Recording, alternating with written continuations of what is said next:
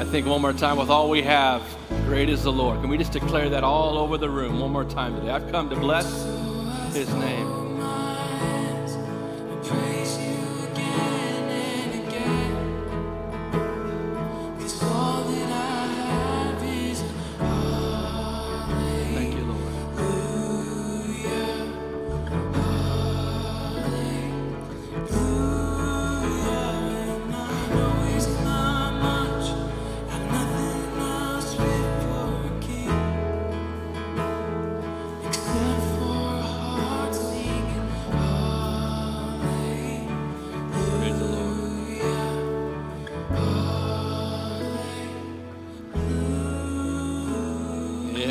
Thank you, Lord. Praise the Lord. Thank you, Lord. Praise. Now let's get real biblical today. Can we get real biblical? The scripture in Psalms 150 says, let everything that has breath praise the Lord. Are you ready? On the count of three, that means everyone that has breath, that means you. You're part of the choir. You're part of the worship team. I want you to declare his praise real strong and real loud today. 1, 2, 3. Praise. Pretty good. I think we can do a little better. Are you ready? 1, 2, 3. Praise the Lord. Thank you, Lord. Hallelujah. Hallelujah. So good seeing you today. Always privileged to celebrate and cherish these summer months together. I heard Talon say it and Abby say it. I want to just say this real quickly too. I believe it's imperative and it is important. And we may be on the verge, and I don't want to get too strong at the onset, but we may be on the verge of falling into a lukewarm state if we come here without expectation and believing. If we just come here like this is Costco or you're playing, if we just come into this is supernatural here. This is unlike anything else in the world. And if we don't come with a sense of expectation and faith that I'm going to hear from God, that God's going to move and the Spirit of God is here, then we really diminish the experience here. So we need to let our faith come alive in a great way. Amen? Can we do that? As was mentioned, we have about 12 amazing youth leaders and 30 plus kids at camp, and they're having a wonderful time. They come back on Monday. I still don't know if I like them not being in church on Sunday. I don't know who I call and gripe and complain about. I'm just kidding. But we're so thrilled and so thankful about that. It's a great day. I can't wait to share the word. But tomorrow is a special day, and I just want to say happy anniversary to my wife, Abby. 23 years tomorrow. We're babies.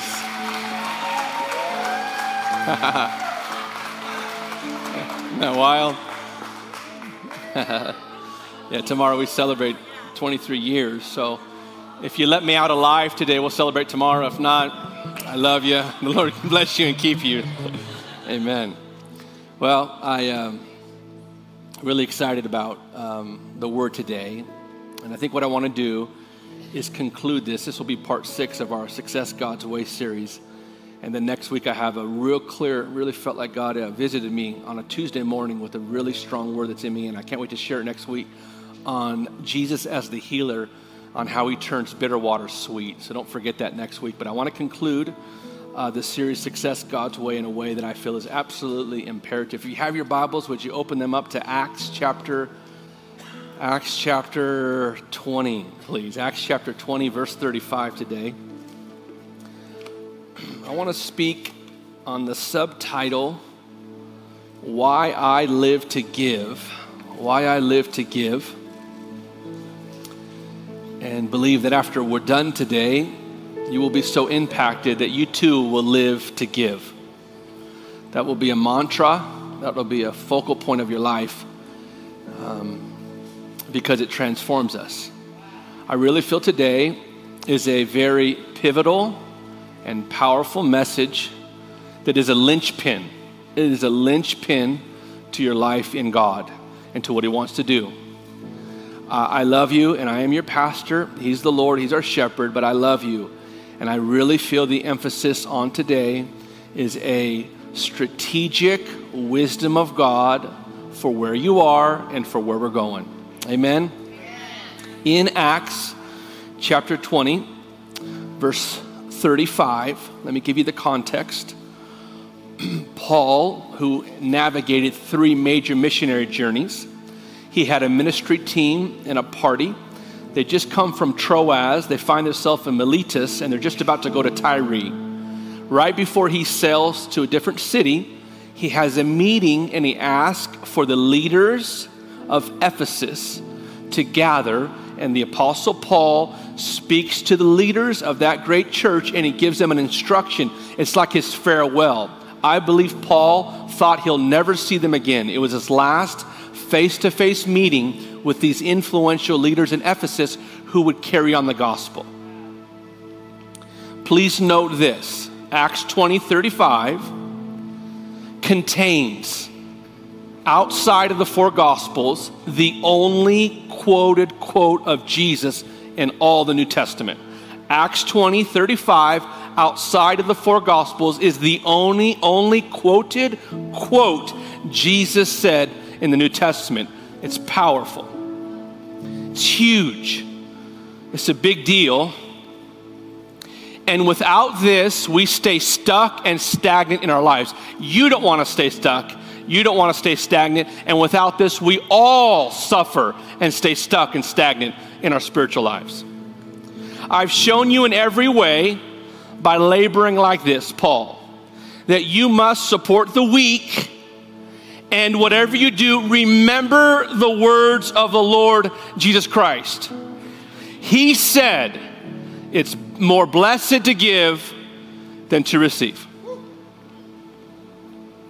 Remember the words of Jesus. He said, it's more blessed to give than to receive. I want to support that with Proverbs 11:24 and 25. There is one who scatters and he increases more.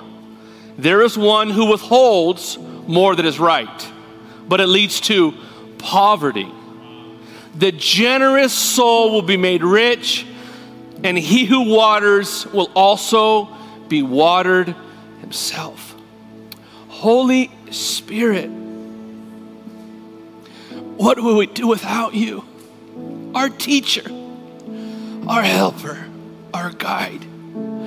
Would you anoint me in the most unprecedented way to articulate your heart that these people would soar to a new realm and to a new level? I'm here to serve you and to serve these people, to elevate them into a new realm in the will and plan of you. And so I pray today, a tangible anointing that will transcend our lives. We give you all the praise. We hold your word dear and near, your word above your name. Teach us now, we pray, in Jesus' name. Amen. I hope you're not too caught off by the title, Why I Live to Give. It's a little bit of a bait, because my whole intention today is not that I would live to give, but that you would live to give. Why I live to give, and why I today humbly suggest, submit, and present to you as a believer, as a born-again, spirit-filled believer who loves Jesus and desires to live his will and plan out. I suggest to you that it is the will of God and 100% of success God's way that you live a life to give. Giving is truly the best. If anyone's had the privilege to give and to be used by God in a blessing, you know it's in a class all by itself. Hands down, it's not up for debate. I'll debate anybody. Giving is contagious. It's so fun. It's an honor, and it's transformational. And to be used by God as a giver is such a humbling experience. Wow. I have the assignment today, the burden I feel. I want to emphasize the sheer beauty and wonder of giving. I don't know what your thought and your concept is, but maybe your mind needs to be renewed, because it is absolutely glorious and beautiful, and it's so spiritual and so supernatural. Giving is supreme. It is absolutely supreme, and whether you like this message or not, when you leave today, you will realize receiving is not supreme, but giving is supreme. What? Wow. I don't know if this is cool anymore, but OMG, we get to be givers? Is that true? Like, whoa, we get to partner with, whoa, we get to be a part of God's plan and be givers. Wow. The gift of giving. The gift is giving. Giving is the gift. Giving and living a life as a giver is an incredible gift. It's not just natural, no, it's supernatural and spiritual in nature. And the act and action of giving impacts people unlike anything else. Unlike anything else. No doubt, we've been in a series, Success God's Way. I'm hoping it's helping in some ways, but there's no doubt 100% of Success God's Way is to be a giver. No doubt, no questions about it. To live a life of generosity, a life where you are blessed to be a blessing. The Lord Jesus Christ himself set the example and set it all in motion. I love this verse. I want to live by this verse. I want to reference it often. 2 Corinthians 5, 14 and 15. Listen to this. For the love of Christ compels us. Everything we do is because we're compelled first by his love. By his love compels me and compels you. Don't you want to be compelled, moved by the love of him? Because we judge this, that if one died for all, then all died. And he died for all, that those who live should no longer live for themselves, but should live for him who died and rose again. That is the sweet spot, friend. Wherever you are at every age, it is so powerful when you get delivered from yourself and you begin to live a life, to give a life of what he's done. And he set that in perpetual motion for all of us. Amen. The Lord is the supreme, perfect, most complete example of giving. He died for all, that those who live no longer have to live for themselves. You, I, we are most like God when we give. You and I are most like the action, the nature, and the image of God when we're in the posture of giving. It's true. I'm walking in his divine likeness and image the most when I'm at the highest level of love. And the highest level of love is not receiving. The highest level of love is giving. For God so loved the world. Hear me, don't miss this. The highest level of love is not receiving. The highest level of love is giving. For God so loved the world that he gave. You and I are most like God when we are giving what God has given us. I want to function and operate like my Father. I want to bear his image. I want to resemble his nature and character. You're in the image of him, don't you?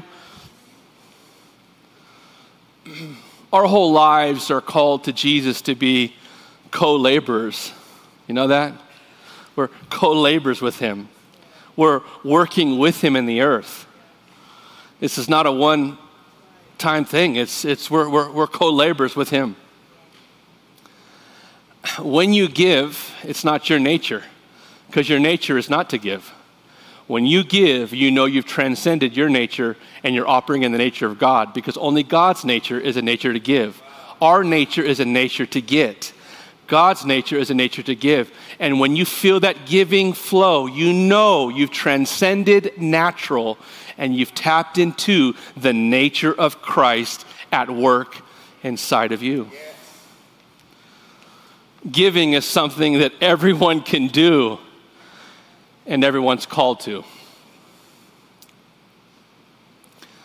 Love looks like something and someone. In Ephesians 5, it says, therefore, be imitators of God as children. Walk in love as Christ also has loved us and given himself for us, an offering and a sacrifice to God as a sweet smelling aroma. So God, who has given us all things, everything, because God has past tense given, we have everything. Everything God has given, and now we have what we have. And then God has gave. He gave his son to be the sacrificial lamb for all humanity, purchasing, redeeming our eternal salvation. And God continually gives, always and continually, past tense, present tense, and future tense. It's impossible to separate God from giving. He lives in the continual posture of giving. Even every day you have new mercies because he's continually giving to us. Everything we have and possess is only because God is a giver and because he continually gives. There's nothing you have without his generosity that's limitless toward us. David really had this revelation and concept after he gave the largest offering. He said, riches and honor come from you. You reign above all. In your hand is the power and ability to make great. You give me strength. Now, therefore, we thank you and we praise you. But who am I and who are my people that we can give back to you? Wow, because you've given, now I have received, and now I can engage with you in this life of giving willingly. For all things come from you. So in all our giving, it does include, and I got to teach this, a sacrifice. Giving is a sacrifice, and it is an offering. That sacrifice and that offering to God is a sweet-smelling aroma. We can't miss that in Scripture. So every time I'm giving, don't find the illusion of this. There is a sacrifice to it. God loves the sacrifice. And there is an offering to it, but to God, it says to God it is a sweet-smelling aroma. When you look at that word in the Greek, it actually means to bring God a fragrance of refreshing. To create an aroma. Abby loves candles, and she'll light candles around the home to create an atmosphere. And sometimes I'm discerning, I can smell, a new scent. And she'll, like hide and seek, wanted me to find the new scent, like, what is it today? Pina colada. I mean, what's the flow? Well, that candle sets off an aroma of an atmosphere. The Scripture says that you, through your giving, have the ability to create to God a refreshing fragrance, an aroma that to him is beautiful and sweet. My giving, your giving, is a sacrifice that's sweet. In Hebrews 7 and 8, in the context of all this, it elaborates on this idea. And verse 7 says, beyond all contradiction, the lesser is blessed by the better. Let me just help you with something. We are the lesser, and God is the better. Who's blessed by who? The lesser is blessed by the greater. So stay connected to the greater. Stay in the economy of the greater.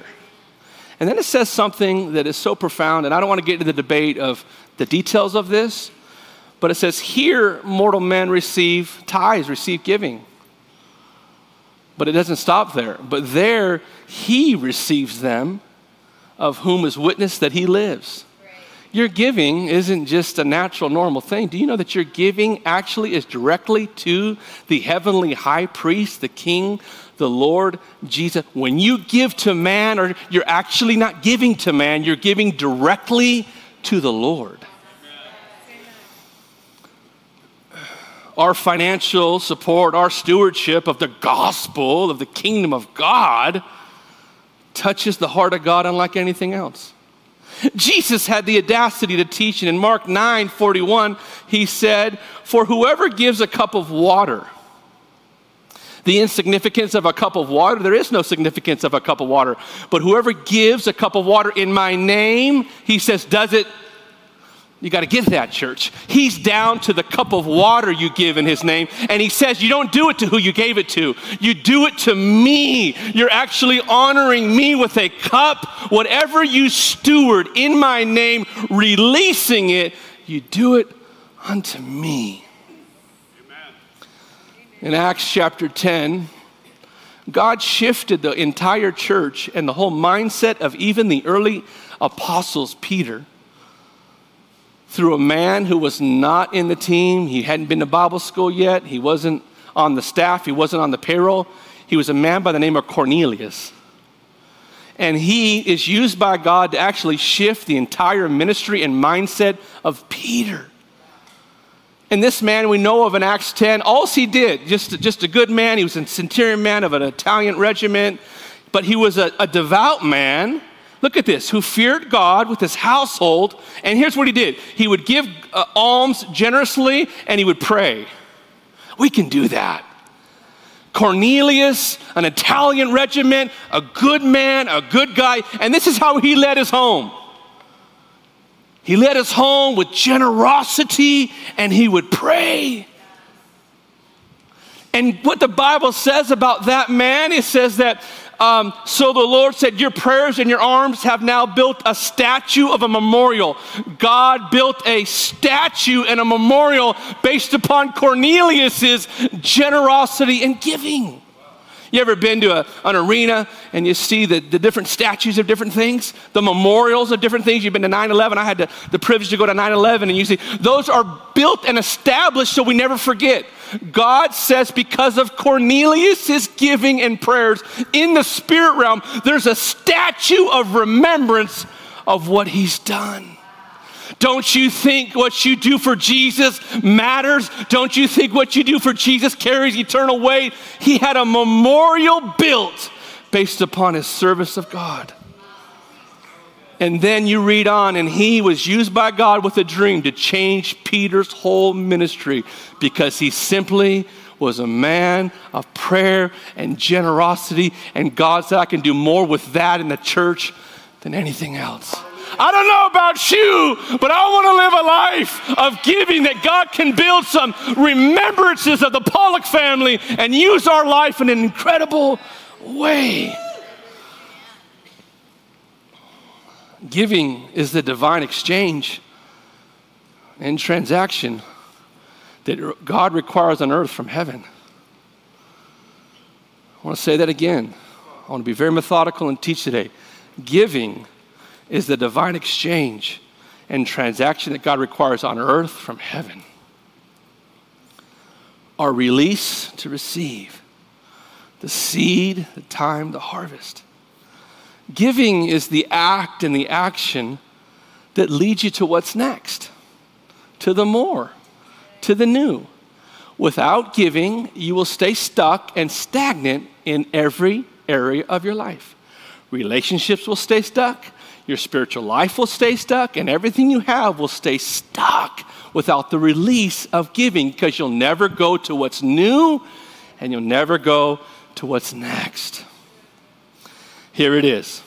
Acts 20:35, it's red letter, the words of Jesus. I would assume that if the text is correct, and as Peter is instructing those Ephesian leaders, he would say this. And remember, in my humble opinion, we don't have it in the Gospels, but Jesus, a leader, is a repeater. I would assume possibly every day or once a week after every miracle, Jesus would call the boys together and say, remember guys, it's better to give than to... They had a mantra. It was like their tattoo. It was their slogan. They knew it. They knew that.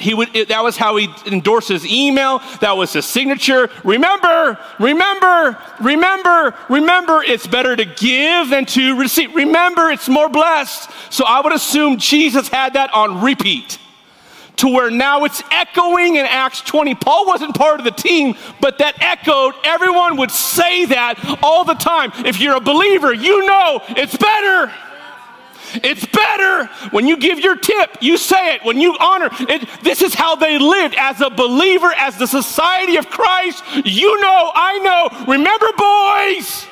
Remember, we're living a sacrificial life. Remember, it's more blessed to give. So now we're years out, and they're still saying, remember what Jesus told us. It's more blessed to give than to receive. And you and I know as humans that goes completely contrary to everything of our nature, because we would flip that. It's more blessed to receive. I didn't mean to get so passionate. I gotta save myself. Simmer down, preacher.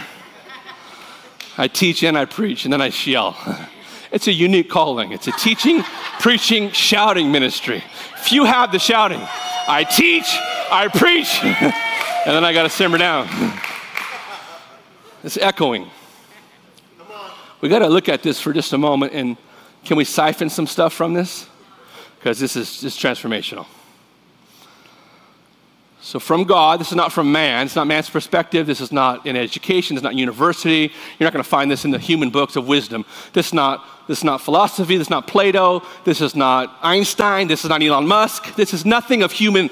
That stuff, this is a different realm. We've tapped into the intelligence of God. This is a different level. This is supernatural. This is not earthly wisdom. This is not get all you can all you get. Get all you can all you get. Get all you can all you get. Get natural. This is unlike anything. This is the mind of God. This is the creator of heaven and earth. This is God's wisdom speaking to us about how to live a life and not stay stuck and stagnant, but tap into a new realm. This is God's wisdom. This supersedes the wisdom of man.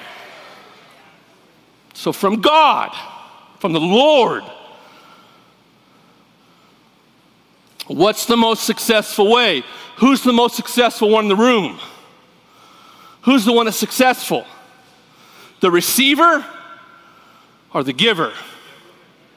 Let's be honest. In this room, last Sunday, I think 555 people on campus, five. In this room and online, at the sound of my voice, who's the most successful, elite person in the room? The one receiving? No, the one giving.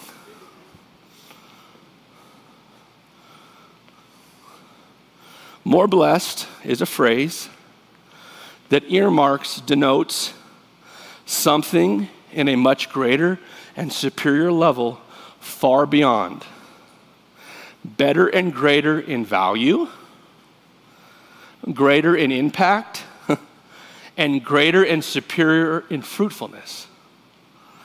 Greater, better, due to the fact that it, watch this, prepares and positions you for what God has.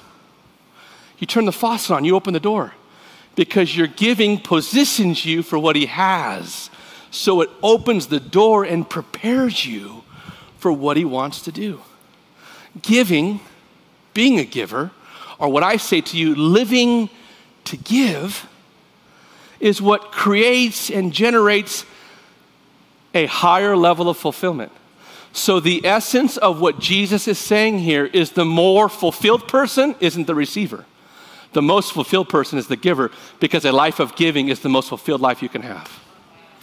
Let me stay there for just a moment. We think the most fulfilled person is the one who keeps receiving. No.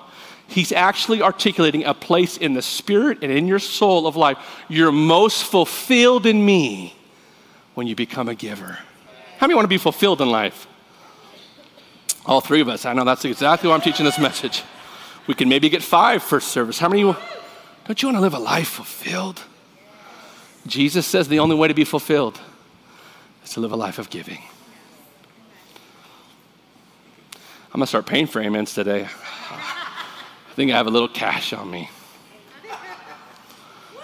The giver is more happy than the receiver.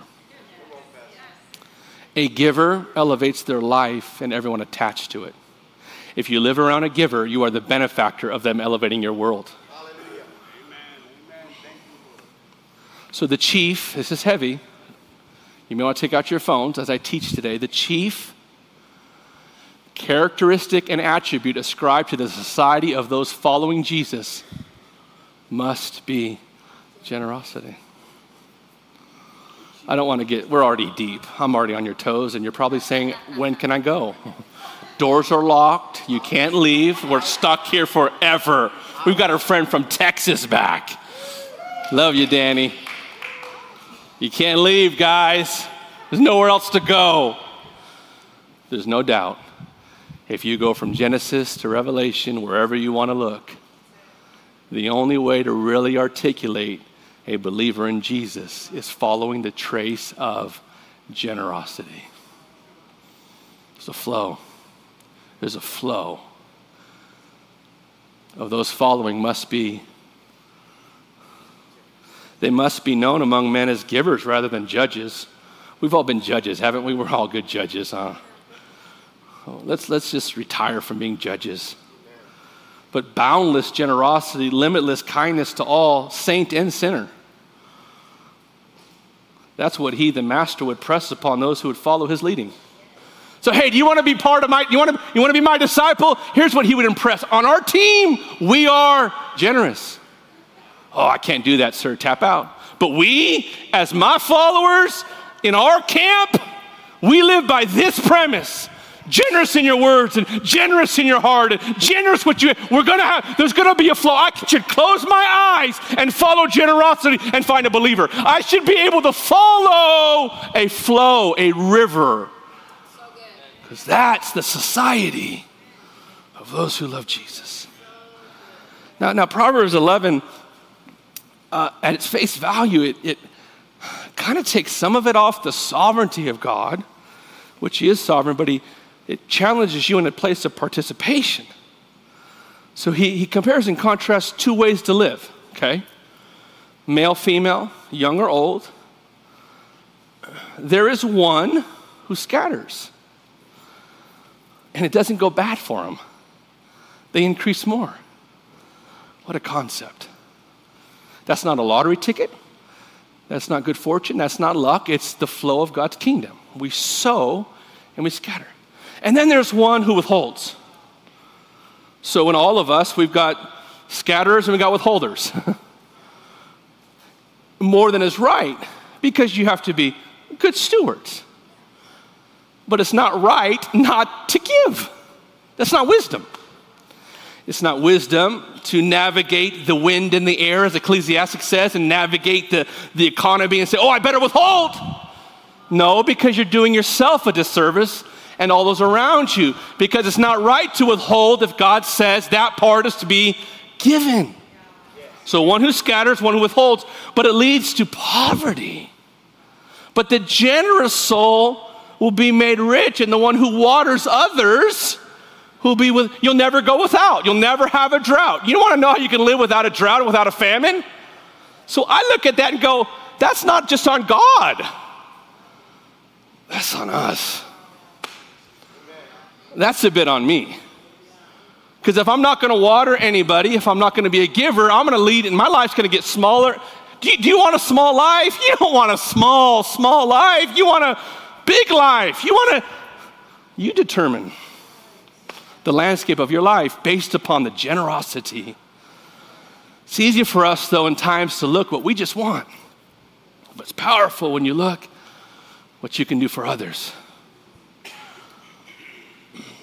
In the Lord's Great Commission, Matthew 28, Luke 12, John 17, Acts 1, the Lord's commission to the apostles and to us, as he instructs them, he says this, and these signs shall follow those who believe. Don't you want to have signs a part of your life? Yes. That identify. Yes. So in my name, they'll cast out demons, they'll speak with new tongues. There's signs that identify. Do you know that speaking in tongues is so powerful? It was the first done in the Old Testament under Moses' ministry. It's done in the Old Testament and the New.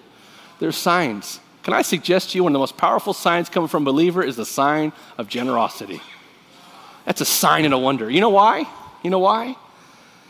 Because my giving is a sign that generates wonders and miracles for others. Every time I give and live to give, it's a sign that creates wonders and miracles all around us. Giving is just so supernatural. Earlier on, Jesus commissioned the disciples to go out 2 by 2. And he told them how to go. If no one receives you, dust the piece off, go somewhere else. He instructed them. And he first told them, don't take anything for provision. You're going to learn how to live by faith. Don't take a knapsack. Don't take anything. Go in 2. If they don't receive you, don't give them your peace. Move on. But then he says this, heal the sick, pray. And then he says this, freely you have received, freely give. Freely, I've given you salvation, everything you got freely, but you need to then freely you have received.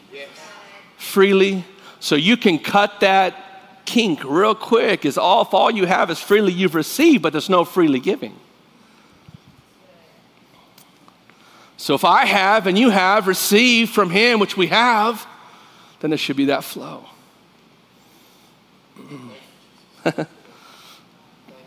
When you really think about it, let's get smart.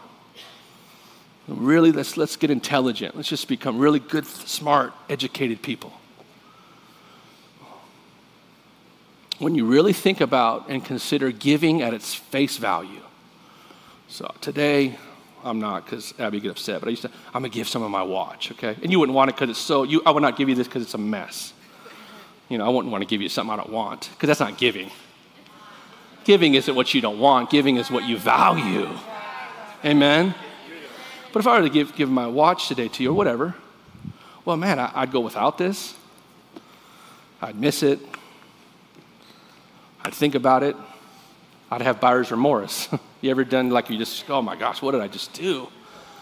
Why did I do that? Well, when you give something,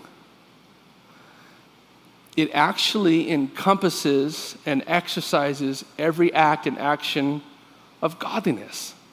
Think about giving. Obedience, check. When I give, faith, check. Humility, check. Sacrifice, check. Trust, check. Love, check. Loving your neighbor as yourself, check. The golden rule, do unto others as you want them to do unto you, check. Generosity, kindness, serving, worship, discipline. In your giving is everything exercised that God desires. All of it. The Bible points out a real beautiful thing.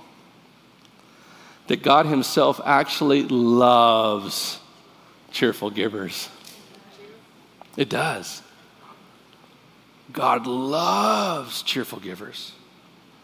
It says, let each one of you give as you purpose in his own heart, not grudgingly or of a necessity. Because God loves a cheerful giver. What a statement. Like, what does that mean? What's the fullness of that? It actually means that God has a unique and special affection for givers. God plays no favorites. There is no favoritism with him, nor Jew, Gentile, male or female. But in God's heart, givers have a unique place in him. That's what it means. God loves givers. They're unique to him. I don't know, maybe special treatment. I don't know, maybe VIP. I don't know. In God, it says, I love cheerful givers. It means that there's a place in his will and his plan that when one chooses willingly and happily to live a life of generosity and giving, God has a unique affection for that person. Giving positions and allows God to move in your life. You know why I think God loves a cheerful giver? Because it allows God to move in your life in a greater way. Because as a father, without it, there's a hindrance. But with it, God can enter in and do things that nothing else can take place. When we open the door, when we turn on the faucet, when we let things flow in that way, it's so powerful. Cheerful in the Greek means a hilarious giver. Someone who is so enthusiastic and thrilled to give. Meaning our giving should be the greatest, most special, celebrate. Oh my gosh, it's this special, sacred moment. God loves a hilarious, enthusiastic giver. Not grudging, not obligation, not religious, no. Oh my gosh, the miracle of giving. Woo! And sometimes, especially in this generation, how far we've come, because let's be honest, we typically think what I can get. You've probably viewed this church and view me. He better have a word today because he's given me 52. He's given me a lot. But if he doesn't have something for me today, I'm here based upon what I can get. And if you can't keep giving me something, I'm going to find a new crew because I got to keep getting something. Maybe God's saying you're mature enough now to not think about just you, but to come here and go, how can I'm going to pray for my pastor on Saturday, and I'm going to invite somebody on Sunday, and I'm going to come into this place and not think just about. Maybe we're at a mature level to say, oh, it's not just about. God loves, it's in the Bible, he celebrates. That's a moment, wow. To the point, and to the point, and this is not religious, we see in the Gospels Jesus at the temple sitting. Can you bring me an offering bucket real quick, please? Dad, just throw it up here, I'll catch it. He didn't trust me. I don't trust you either. So if you were going to the temple in Jesus' day, and you had to, because you couldn't enter in without something, Old or New Testament, he was sitting right here, and he literally is watching everybody. And there's a widow with 2 mites. And Jesus says, this little woman gave more than you, big bucks, big pockets, tipping God. He sees your offering.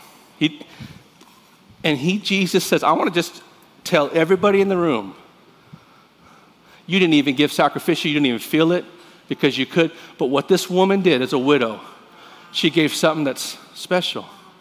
And this woman, widow, gave, but he said that because he was watching how everyone. So do you think he sees when you skirt it? When you don't? When he says you better give that, and you're like, what? Have you seen the economy? I just want to say, Jesus, I can't get caught in that because, well, I want to pastor you for another week, honestly. I got to save my heart. I got to pastor you by the Spirit. But Jesus, he watches everything you do.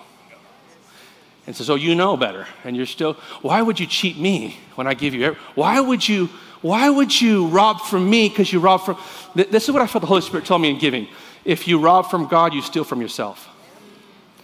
If you rob from God, you're stealing from yourself and from your family and you're stealing from yourself. You're harming yourself. You're endangering.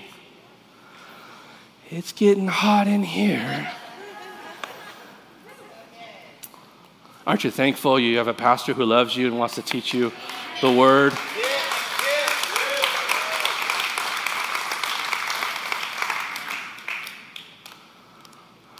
Oh, but pastor, that was like for the Bible days. Yeah, these are the Bible days. Right? let's just, come on, let the elevator go to the top. But why is it under such attack? Because Satan wants to attack major things in your life. And he knows if he can stop this, he can. Why is there such warfare under this? Because Satan knows if you get a breakthrough here, you can get a breakthrough everywhere. Because Satan knows if you get the mammon broken from your heart and you become free from the biggest demon, mammon, in the land, then you break through from the world system and you tap into the kingdom of God, and now you become a partner with God, not with man, and now you've tapped into a supernatural place.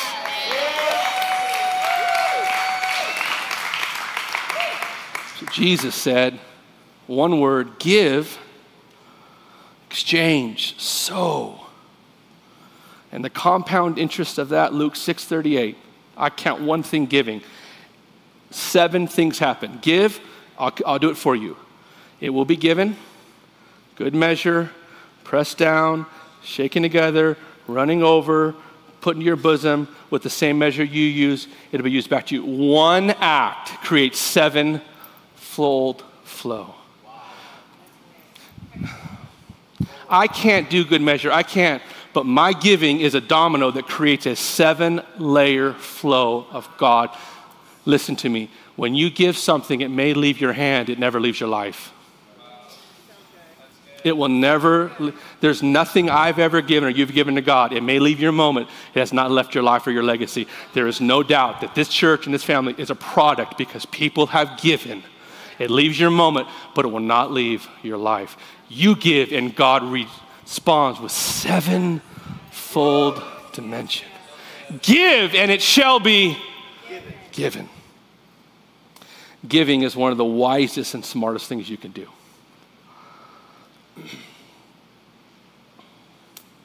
In the context of God loving a cheerful giver, we would stop a bit premature if we didn't continue the text.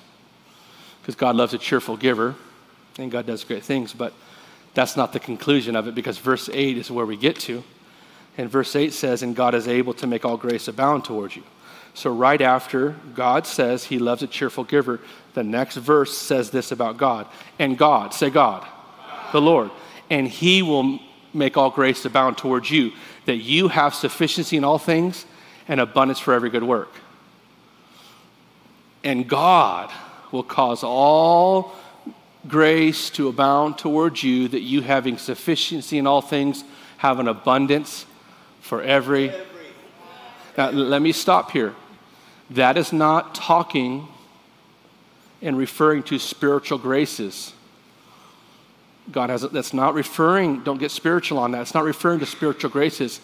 In context, there's no question, it's referring to the need you have of monetary things. God says, if you partner with me, I will cause you to miss nothing. I will cause, I'm not talking spiritual graces of joy, of revelation, of even dream. I will enter in and I will bring monetary breakthrough to your life.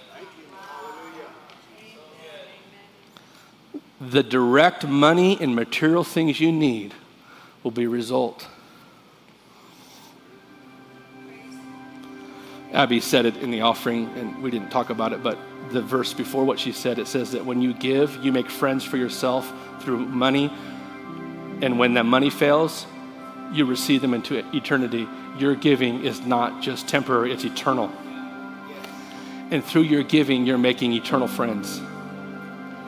You'll be in heaven, and because you were faithful with mammon, people will say thank you because you gave to the gospel and supported the gospel. I'm in heaven because of your obedience. Now I'm an eternal friend because you were faithful and unrighteous mammon. God used it because giving is eternal. And it's that powerful.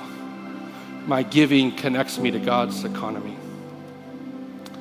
I'm going to end here. I may finish this second service. So we live to give and not living to get. The direct opposite. We live to give, not living to get. In Proverbs 30:15, it says, the leech has two daughters crying out. The Message Bible says these leeches are crying out. And here's what they say. Give me, give me, give me, give me, give me. Give me more, give me more, give me more, give me more.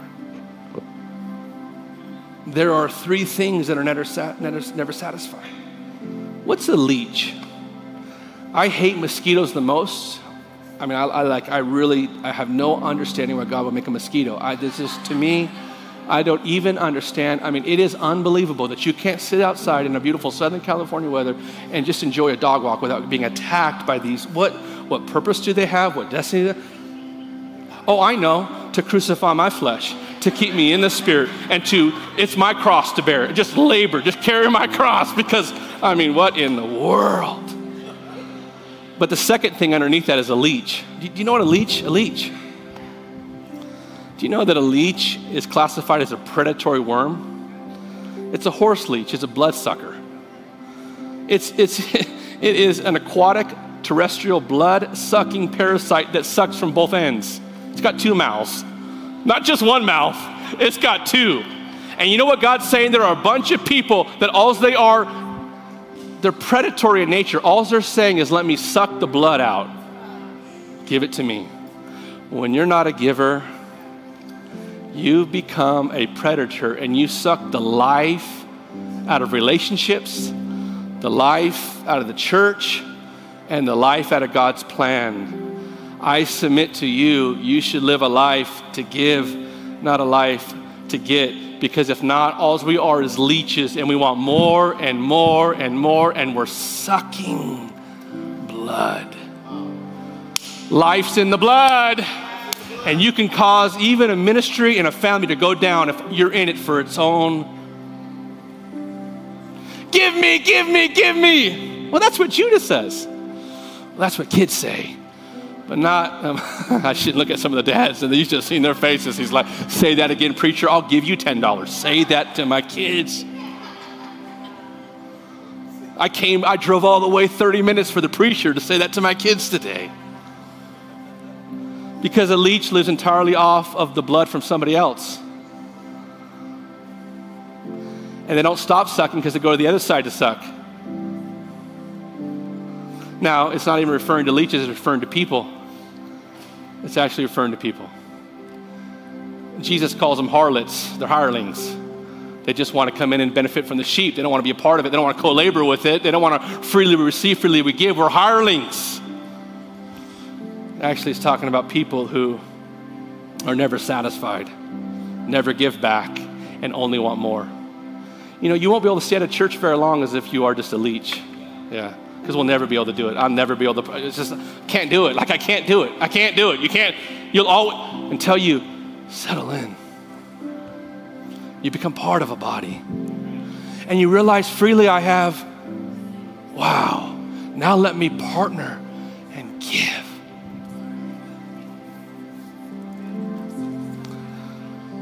Church, body of Christ, America.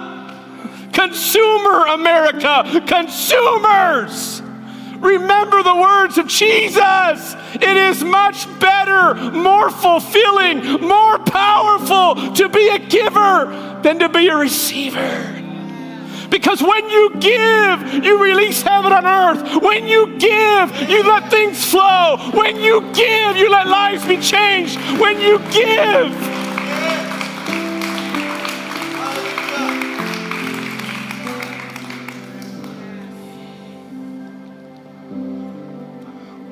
why should you live to give? Well, because in 1 Timothy 6, it's a New Testament commandment.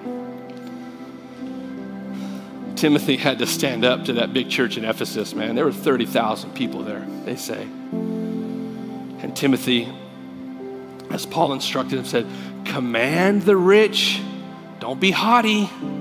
Don't trust in your money, but in the living God. Let them be good, rich in giving, ready to give, willing to share.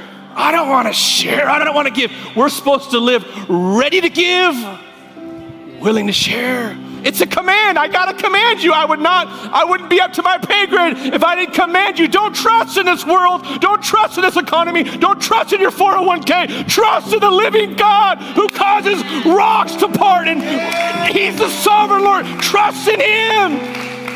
And be willing to give, ready to share. Why should you live to give? Because the whole essence of the Abrahamic blessing is you're blessed to be we're blessed to be a blessing.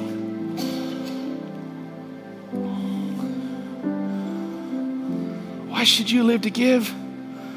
Because unlike your car, your house, your credit score, your job, your gifting, it's eternal.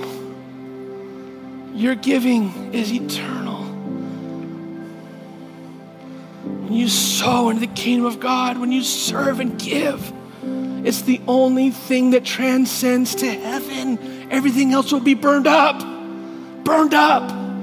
House, car, everything. The only thing going with you is what you do in the will of God. And what transcends, Jesus said, is when you're faithful with unrighteous mammon, you'll make eternal friends in heaven. Our giving. I suggest to you as I conclude this series, the conversation doesn't end. Success God's way is to be a hilarious life of a giver. Give honor, give respect, give appreciation, give praise. But don't you stop and spiritualize this. because I didn't get specific, but it's not just that. You and I know it's talking about giving what you treasure and what you value. You cannot separate your faith from money, from the currency of heaven. You cannot separate it and spiritualize it. Well, I give my time. Good, but that's not Bible. You're supposed to give in every facet of your life. And God will make all grace abound toward you, that you will be sufficient in all things and have an abundance for every good. That, I want to end with that verse in 2 Corinthians, Paloma, I think like verse 12. And I want to read 12 and 13 after this. It says something that's just really beautiful. Would you read this with me? Okay, now stop. We're in the context of giving. So God's talking about the administration of this service. Not only supplies the needs of the saints, but also is abounding.